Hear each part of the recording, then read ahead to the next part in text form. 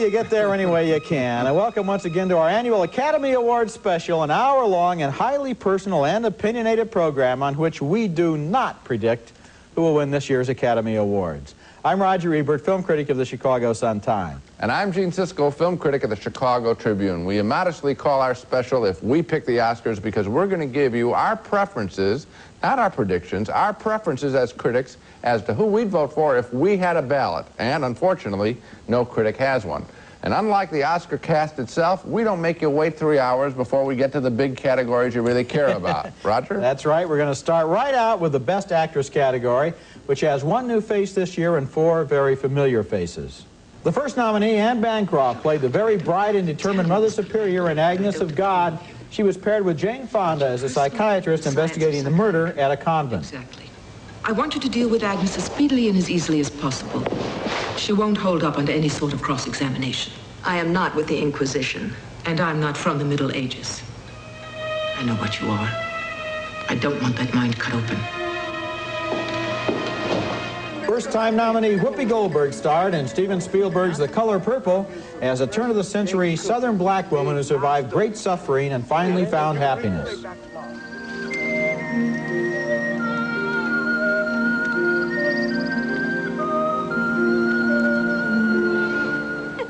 Jessica Lange was nominated for Sweet Dreams, where she played country singer Patsy Cline, a small-town girl who thought she could sing and who went all the way to the top before her tragic death.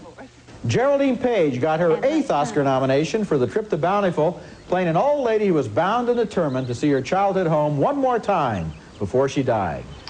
You know, it's funny, but ever since we got here, I had half a feeling that my father and my mother would come out of this house, greet me,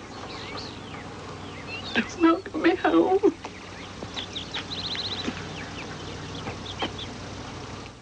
And Meryl Streep was nominated for Out of Africa, where she plays Danish writer Isaac Dinesen in a love story about a woman making a life for herself on a coffee plantation in East Africa.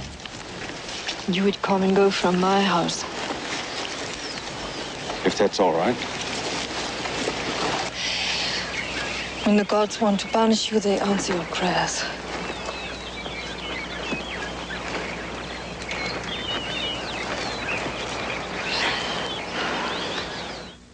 And those are the nominees, and now I've got Gene's vote here, and I'm going to see who you would select in this category. Right. And your choice would be Whoopi Goldberg for Best Actress from The Color Purple. Why don't you look at my ballot there? Okay, let's see if I can find it. Here it is. Oh, Roger, you're getting smarter and smarter on the show. Right. You pick Whoopi Goldberg, too. That's right. I pick Whoopi Goldberg, and my second choice, it's a close call, but my second choice would be Geraldine Page, who I think gives a very full performance in most every scene. But Whoopi Goldberg touched me more deeply with short, perfect bites of emotion and expression. She made the much-abused Celie come alive with all of her vulnerability. Now I'm going to tell you in narration exactly why I think this performance is so good. Here's the scene where she is about to meet the woman that her husband really loves. And she has mixed emotions here. She feels she's been told that she's so ugly so long, and we can see the pain, and yet at the same time she's got this competing emotion which she's trying, like any other human being, to make a good impression. There are 2 emotions in her at this moment, one of anger and one of attempted pride, and Whoopi Goldberg is presenting both of those emotions in this scene beautifully. This is a very fine, modulated performance. Well, I can't say anything more than that. This is a first-time performance, as Roger mentioned. There's not a mistake made in it. We care deeply about Celie, have to give credit to the director who directed her, Steven Spielberg, but boy, she sure came prepared to work on this film. Rod, why'd you go for her? I agree with you, Gene. I think it was a great performance. And what's interesting to me is that Whoopi Goldberg only had a background on stage, doing her one-man shows, and before that she was doing stand-up comedy. Frequently, people with that kind of a background go over the top in film. They act too hard. Here, what's important, because she is for so much of her life the victim, the person who is told how to behave and what to say and where to sit and what to do, she plays down, and yet at the same time we get this enormous feeling of strength inside of her, this personality that at the end is triumphant. And to modulate that, you use the word, to modulate that so that at the end it's all there, is a great achievement, and it's a great performance. It would be my selection if I had a ballot tomorrow. Okay, coming up next, our selections for the best song.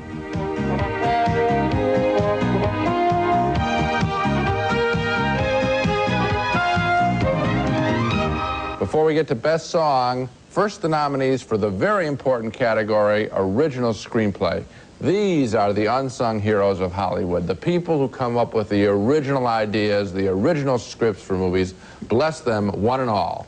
The nominees are Back to the Future, that wonderful, funny time travel comedy written by Robert Zemeckis and Bob Gale. Doc,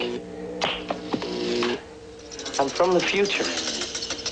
I came here in a time machine that you invented. Now I need your help to get back to the year 1985.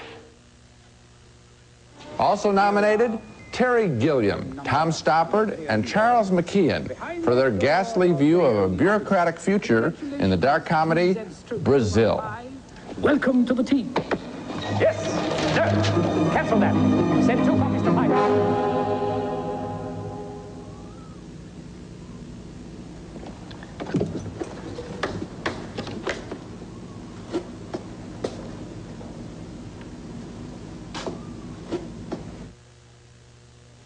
Also nominated from Argentina, the heartbreaking political drama The Official Story, written by Luis Puenzo and Aída Bortnik, the story of a woman who adopted a baby illegally. Heifel se llamaba el médico, Heifel. No me acuerdo, Alicia, ¿cómo crees que me acuerde? ¿Cómo no te vas a acordar del médico que te dio a Gaby?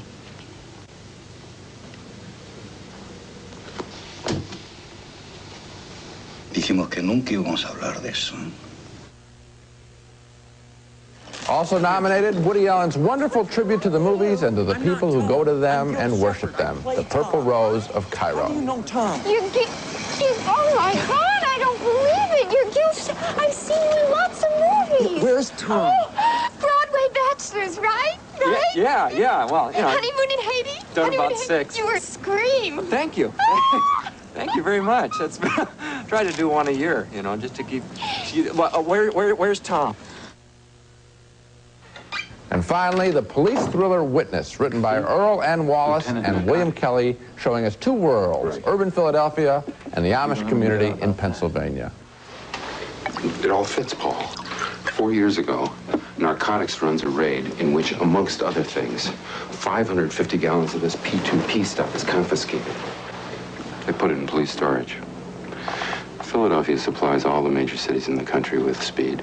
They need this P2P stuff to make the speed. 5 very good scripts. Now let's take a look who Roger voted for. Best Original Screenplay from Argentina, The Official Story. That's right, Gene. I thought it was original in the best sense of the word original, and that it came up with a story that wasn't recycled out of lots of other movies. And your vote for the Best Original Screenplay is also The Official Story. So it shows you have very good taste. Thank you. The Official Story was a movie that told a story that was kept a very dark secret in Argentina for many years. The story of what happened to thousands of political prisoners who disappeared from their everyday lives, many of them never to be seen again.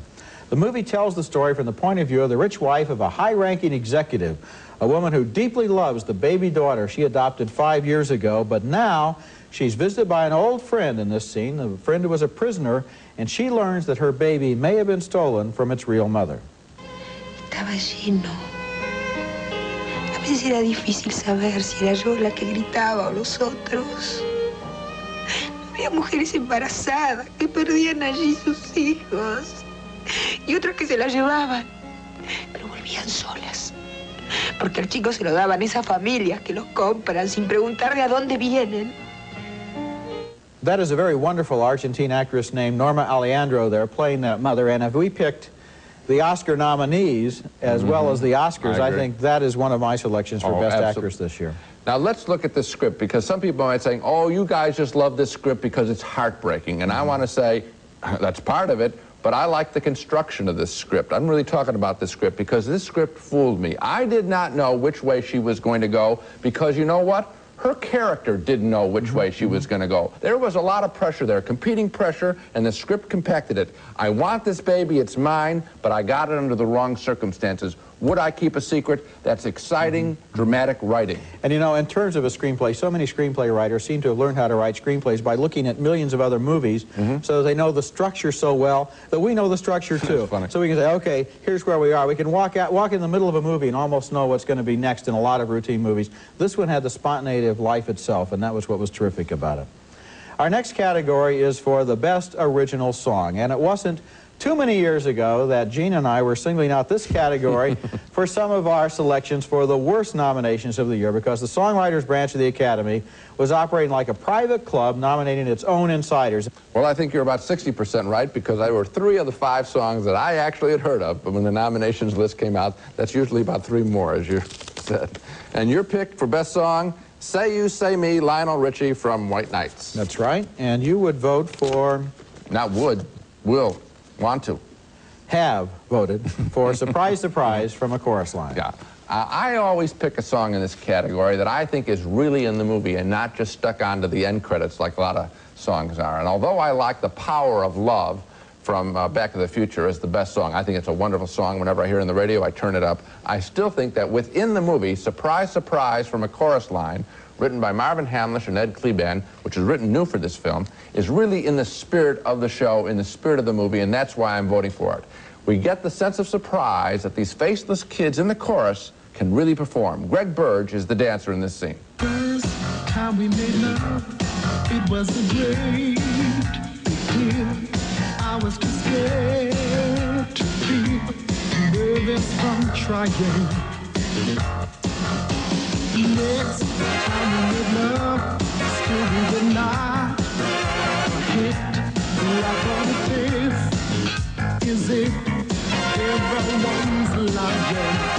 But then we did it again, and I forgot to be scared, I guess, 'cause when we did it again, I closed my eyes. Surprise!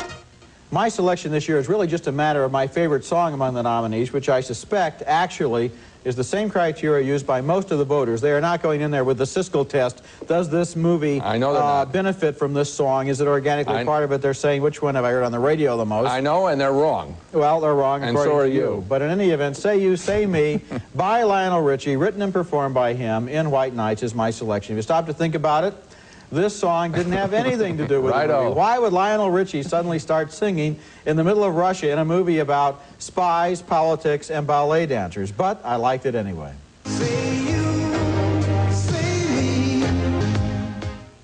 Now, you might have noticed one item of interest in both of the song excerpts that we just showed you.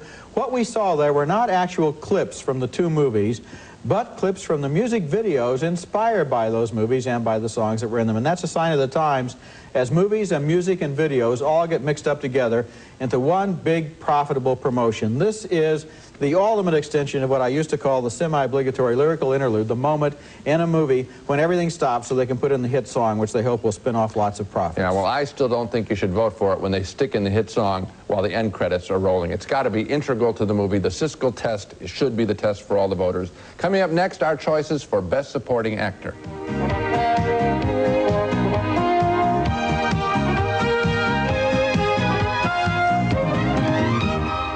Special edition of At the Movies, we're making our personal Oscar selections of who we'd choose if we were voting for the Academy Awards. And they won't let us. I wish that I had a ballot. Wouldn't that be fun? And I could get them all right. Our next, of course, we have a show like this. Our next category is for Best Supporting Actor. And let's take a look at the nominees.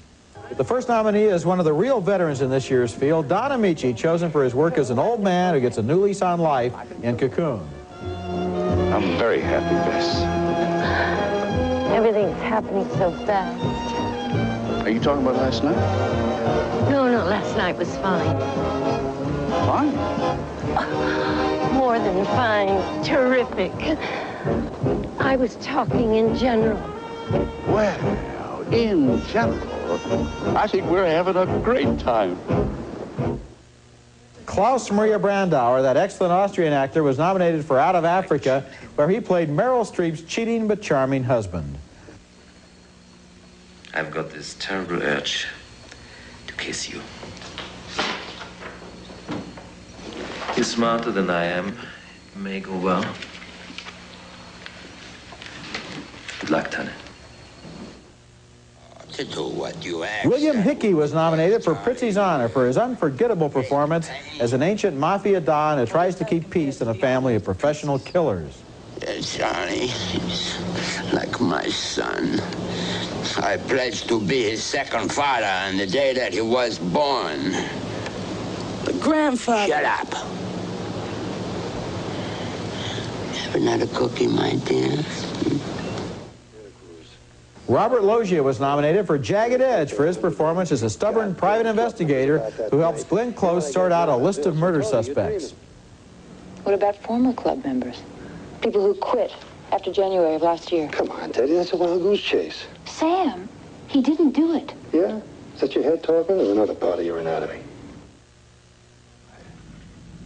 And Eric Roberts was nominated for Runaway Train as a convict who joins the desperate John Voight in an escape attempt. No. I'm not gonna give you no reason to kill me, Manny.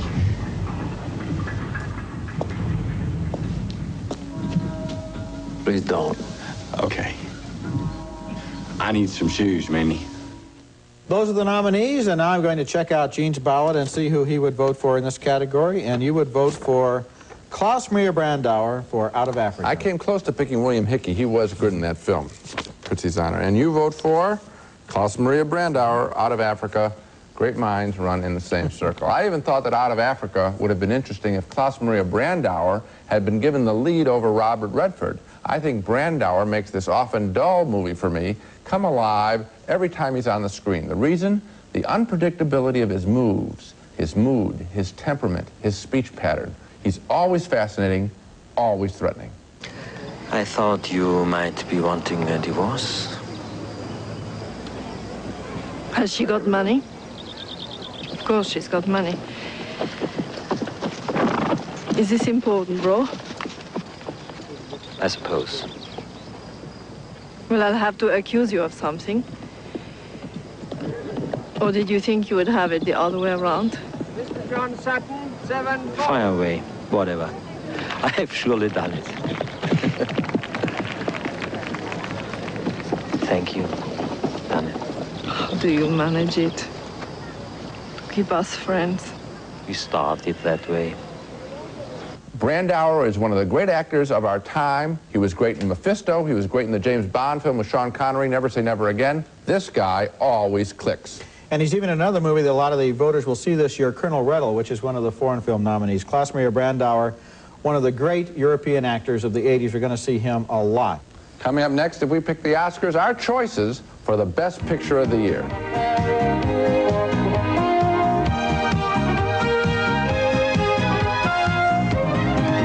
For this one on our show either, and you'll notice we had no dumb production numbers at the top of the show. Roger didn't do any dancing, and neither did I. What makes you think those would have been dumb?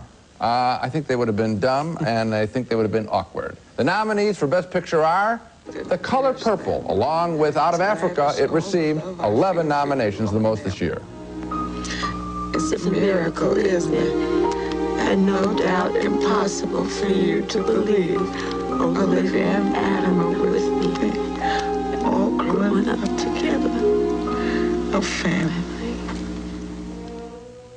Also nominated, the sexual political drama set in prison, Kiss of the Spider-Woman. Presto, in a few minutes you'll be licking your fingers. I expect you to eat all of these chickens, both of them. Well, what about you? I'm not gonna just let you sit around and drool. No, I have to keep an eye on my girlish figure, at least what's left of it. Not yet, that's for dessert. And the story of a troubled love, Out of Africa, starring Meryl Streep and Robert Redford. Do you have a gun? She won't like the smell of you. Shoot it. She's had breakfast. Don't. Please shoot her. Everybody's always falling. Also nominated, the mobster and domestic black comedy, Prizzi's Honor, a wonderful film starring Kathleen Turner and Jack Nicholson. When you're just in love, it's just... Wait a minute.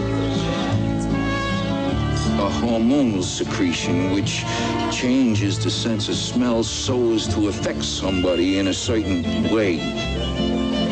That's what in love is. Who needs it? And finally, the police thriller that moves from Philadelphia to Amish country, Witness. Could be with you. What a wonderful world this would be.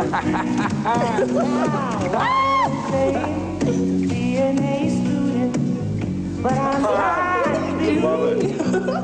for maybe by being an A student, baby, I can win your love for me. Now let's see who Roger picked for the biggie, Best Picture, and it is The Color Purple. That was my selection for the Best Picture of 1985, so it's certainly my selection for the Best Oscar You're nominee. consistent. And your ballot is marked for The Color Purple also for Best Picture. Yeah, but I liked other pictures that weren't nominated more, but of the ones that were nominated, this is my favorite. Okay, I would pick The Color Purple for a very personal and visceral reason, which is that it had the greatest emotional impact on me of any of the nominees, in fact, of any movie in a long time. This movie touched my heart very deeply with its story of a woman who suffers, who endures, and who finally prevails. In this scene, the woman played by Whoopi Goldberg waits as she does every day for a letter from the sister who has been taken away from her, a letter that never seems to come.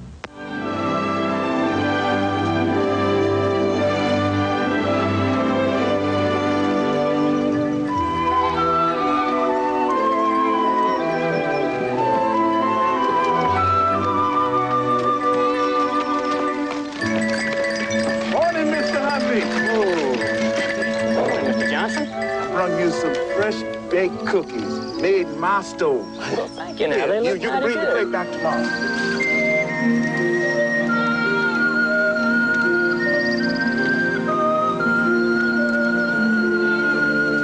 And on the day when that letter finally does come, it's one of the most emotional moments in any movie.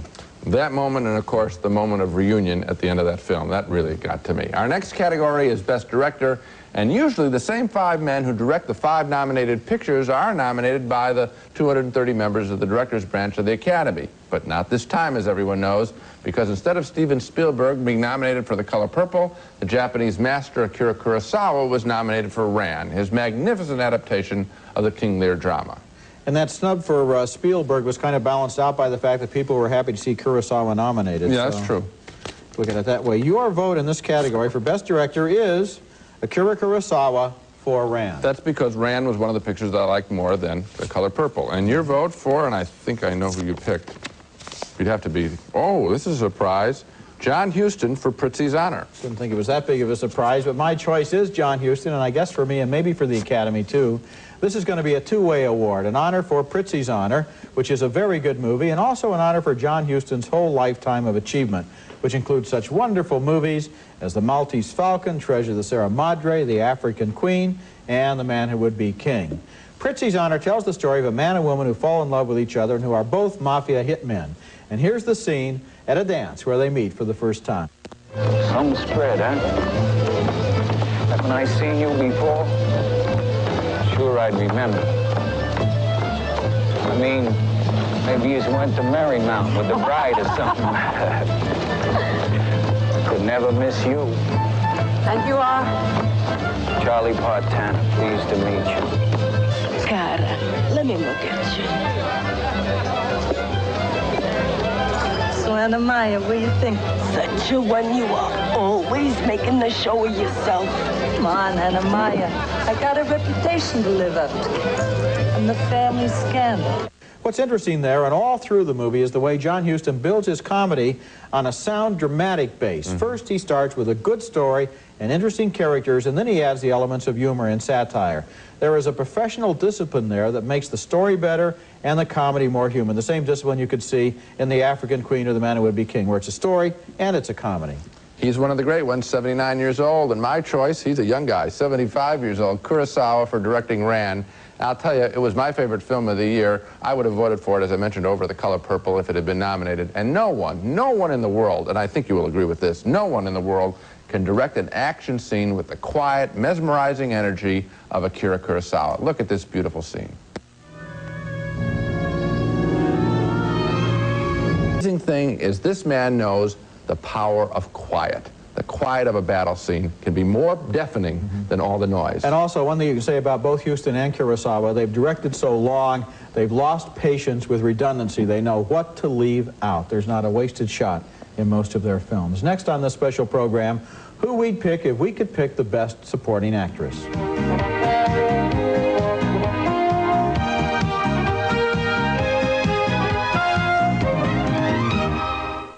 Best Supporting Actress, and here is a category like Best Supporting Actor where all of the faces are new. None of these performers, these 10 actors and actresses, has ever been nominated before, and for one of them, Oprah Winfrey, the nomination came for her very first movie performance. Let's look at the nominees. In The Color Purple, Margaret Avery played Shug Avery, the juke joint singer who first laughs at Whoopi Goldberg and then teaches her about love. Anjelica Huston was nominated for Prizzi's honor as the mafia princess who was jilted by Jack Nicholson, but who bides her time and waits for revenge. You want to do it, Charlie? Is that what you want? Whoa. Take it easy. What the hell, May? Nobody took it slower than me, Charlie. 4 years. Answer the question. You want to do it? Amy Madigan has a key role in Twice in a Lifetime as Gene Hackman's daughter, who bitterly resents her father's decision to leave her mother for another woman. I'll say it for her. Keep your hands off of my father and out of my family. Do you hear me? Meg Tilly was nominated for Agnes of God as an innocent young nun who becomes the center of a mystery after she bears a child and then kills it. I could never be a mother. Why not? Well, I don't think I'm old enough. Besides, I don't want to have a baby. Why not? Because I don't want one. And Oprah Winfrey, in her first movie role, played Sophia, the woman who wants to marry the son of a man who obviously doesn't have one shred of respect for her. Who the daddy? Papa. How he know that? He know because he's the only one. Those are the nominees, and I'm going to look at Gene's ballot here in this category, Best Supporting Actress. Anjelica Huston for Prizzi's honor. I thought she was great. And your vote is for... we have a difference here. Amy Madigan, Twice in a Lifetime. I pick Anjelica Huston because I think it's the performance in this group with the most subtle and intriguing dramatic arch. Very tough to achieve, especially in what essentially is a comedy. You can do it in a drama, but to do it in a comedy, that's really something. Anjelica Huston's character is the spurned former lover of mobster Jack Nicholson, and she is secretly a seething woman, and we don't know that right away. She is always plotting her revenge every step of the way. She hides that from us for a while. I love that about her performance. So, how's the decorating business? Oh, it's just great, Charlie. We're always busy. Everything is Art Deco now. Art who? Charlie, Art Deco. You know, after Art Nouveau. It's a stylist, not a person. You know, it's like all that Erte stuff.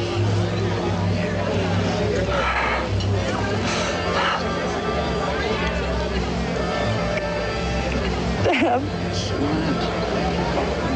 What's the matter, May? I should have known to stay away. What happened? I went to say hello to my father. He called me a whore. We talked about the final scene in The Color Purple. The final scene in Prizzi's honor, as played by Anjelica Huston, is one of the great movie scenes of all time. And of course, for the Academy Awards, it gives you a great bit of Academy symbolism because 39 years ago, John Huston directed his father in Treasure of the Sierra Madre, who won an Academy Award. Now, here he's directing his daughter, almost 4 decades later. I hope she wins. Well, my choice, though, would be Amy Madigan, Gene. And this was a difficult choice in this very talented field, but I would vote for Amy Madigan because her performance was not only brilliant, but was central to the movie. She was the character who held together the two sides of the story in Twice of a Lifetime, who stood up to her father after he decided to leave her mother for the woman that he had met down at the corner bar. Here Amy is in a key scene with Gene Hackman and the other woman, Anne Margaret. In case you forgot, this is my mother. What do you mean by that? Your wife. That's what I mean by that. Well, I sure as hell know who my wife is, yes. I'd sure in hell like to know who this is. Well, that's Miss Manelli, in case you're interested and it's any of your business, which of course it's not. Which I'm here to tell you it is. The anger that comes out of her character there is interesting because it's anger directed both at her father and also at herself, because she realizes that in her life some of the same themes are likely I think to she take did a place. very good job, Roger, but I'm going to disagree with you. We often disagree on this show. I think that Huston's performance is better because I think there are more shadings to it.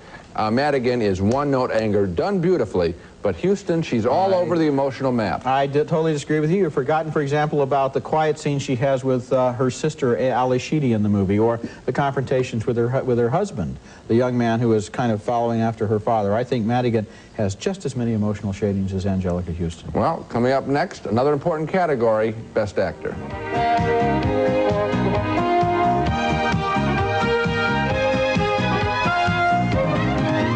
The Oscars continues now with the nominees for Best Actor, and they include Harrison Ford, the cop on the trail of a murder in Witness. Come here, Samuel.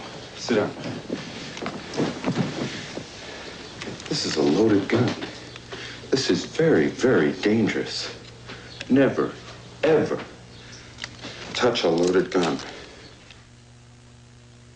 James Garner, the most eligible bachelor in town in Murphy's Romance.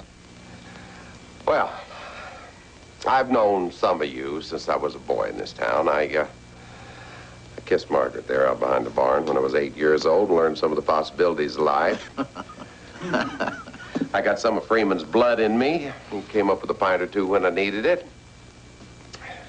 My friends have overlooked my shortcomings, seen me through some dark days. Wait. William Hurt as the homosexual imprisoned in Kiss of the Spider Woman. Look, I don't explain my movies. It just ruins the emotion. This must have been a Nazi propaganda film done during the war. I don't know. That's just the background. This is where the important part begins, the part about the lovers. Jack Nicholson, the thick-headed but romantic mafia hitman in Prizzi's Honor. How can I live with this? I gotta do something about it. I gotta straighten it out. Then do. Do what? Do I ice her? Do I marry her? Which one of these? I'm gone. Finally, John Voight, a hardened convict on the run again in Runaway Train. You got real guts! Well, guts that brain. What did you say? No brains, no brains. That's mean. That's the truth. And now, Raj, your vote for Best Actor? John Voight, Runaway Train. Kind of a surprise, I suppose. Yeah, but to me. That was my final decision, and you select Jack Nicholson in Prizzi's Honor, which is not a surprise. I pick him every year. Okay, my first inclination in this category, you picked Jack Nicholson in years when he wasn't nominated. You better believe it. My first inclination, I have to admit, was to go with either William Hurt or Jack Nicholson, but then the more I thought about John Voight's performance, the stronger it began to seem to me. Here was an actor playing completely against type, playing a kind of role he had never played before, a savage, angry, escaped convict whose protest is not only against the society that locked him up, but also against the very rules that govern that society and indeed the entire universe. Here is Voight on board a runaway train that is hurtling across Alaska, giving an impassioned defense of what he believes in. You listen to me!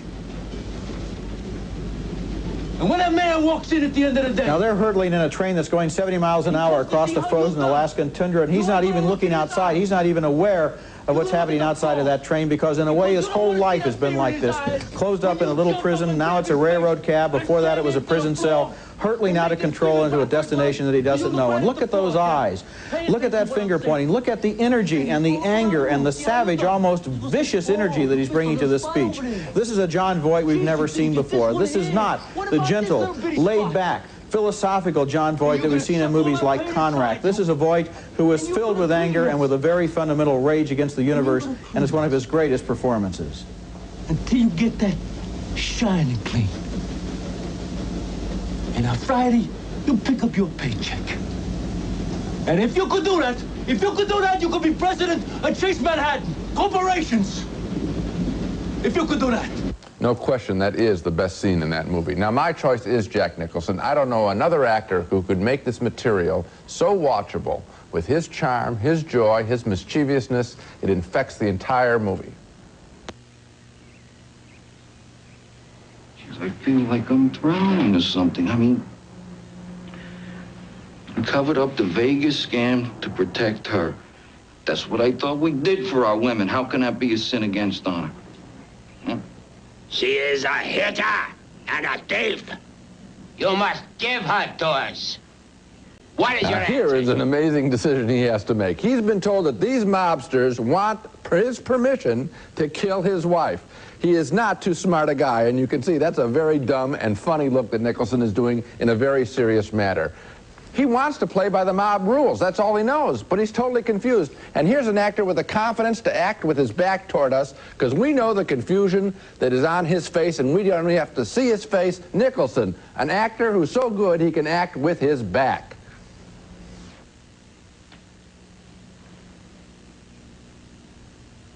Family is the only place I can be. I know that. He's my favorite. Those expressions on his face, fabulous.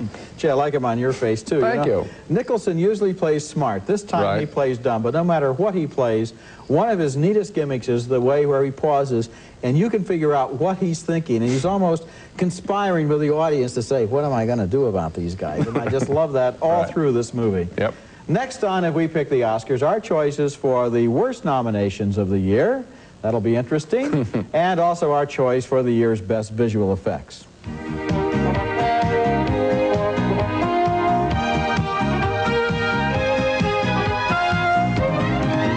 11:30 and 10 p.m. only on Channel 11. In a moment, we'll be giving our choices for who we feel are the year's worst nominees, or at least the least deserving nominees. That's always the most popular part of the program in some circles. Our circle. And the least popular part of the program in certain other circles. Hollywood and New York. Certain of the nominees. But first, the category of best visual effects. This is where the movie magicians do their work, asking us to believe that we are seeing the impossible. And let's look at our choices. Gene, in this category, you would vote for Young Sherlock Holmes, a movie produced by Steven Spielberg. Yeah, I wasn't crazy about the movie, but I did like the visual effects, as did you. Best visual effects, Young Sherlock Holmes. Now, there were some very special visual effects this year, effects that left us scratching our heads, but Young Sherlock Holmes, I guess now in both of our views, leads the nominees. Here are some reasons why.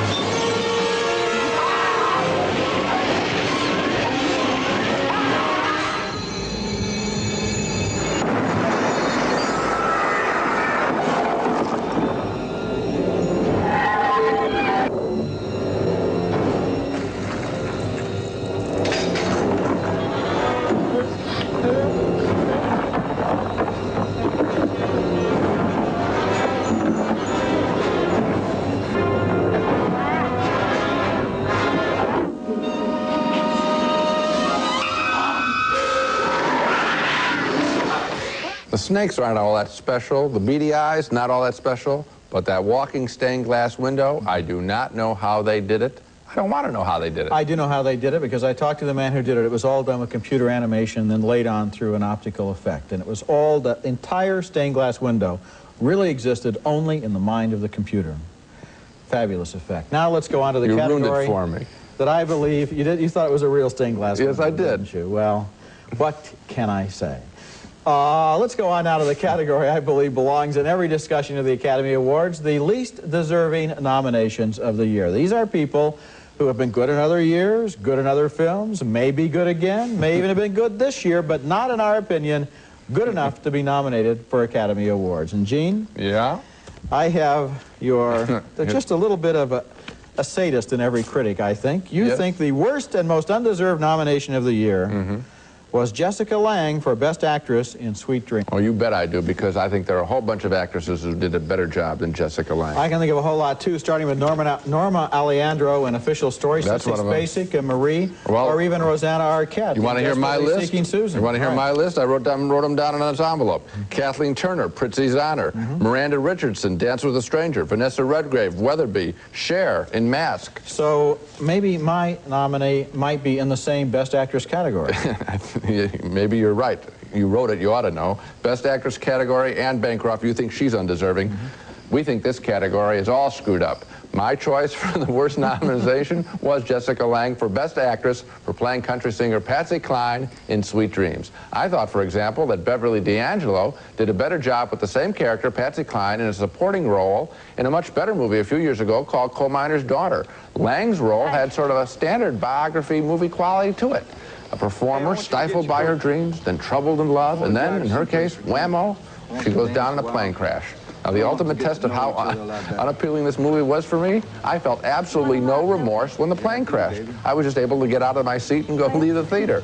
An average performance in what I'm afraid it was a poorly scripted film. Actually, if you're looking for good performances in that movie, you should look at Ed Harris as her husband, who gives a very interesting performance. Okay. My choice for least deserving nominee this year was Anne Bancroft, despite the fact that she did a sound and a competent job of playing the Mother Superior in Agnes of God and did not display the tendency toward overacting, which I disliked so much in her last film, Garbo Talks.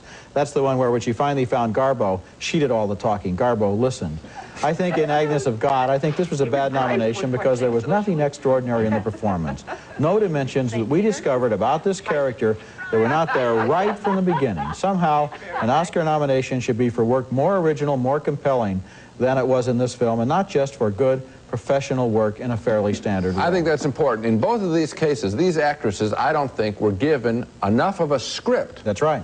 To really do anything special with, and I think that they got nominated probably because they are very popular human beings out there. They're nice people, but the scripts weren't there, and these other people that we've named gave performances of their career, and they were ignored. So maybe what we're criticizing here is not Jessica Lange and Anne Bancroft in a way for what they did, because they did what they could, but what we're criticizing is the Academy for not looking a little bit harder and doing its own homework and saying, let's look at some more movies, let's reach out a little bit and find that deserving person who's really made a personal breakthrough. That Norma Alejandro had to be nominated, and I say Vanessa Redgrave for Weatherby, that is a magnificent performance. These are in another class than these other performances, and it's in the scripts.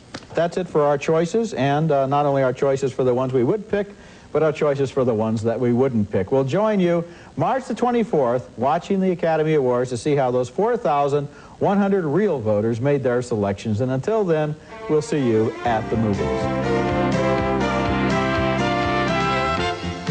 Raisinets and Goobers are playing everywhere, starring plump, juicy raisins and great golden peanuts. Both now feature creamy Nestle milk chocolate. Curel Moisturizing Lotion. Most women agree Curel ends dry skin.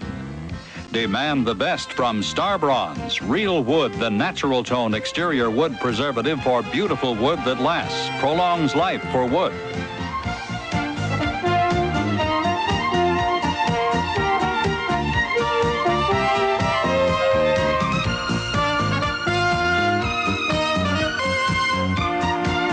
Tomorrow night at 8, Nick Nolte and Deborah Winger are crazy about each other, living and loving in a crazy place called Cannery Row. Don't miss the broadcast premiere of Cannery Row, tomorrow night at 8, right here on Channel 11.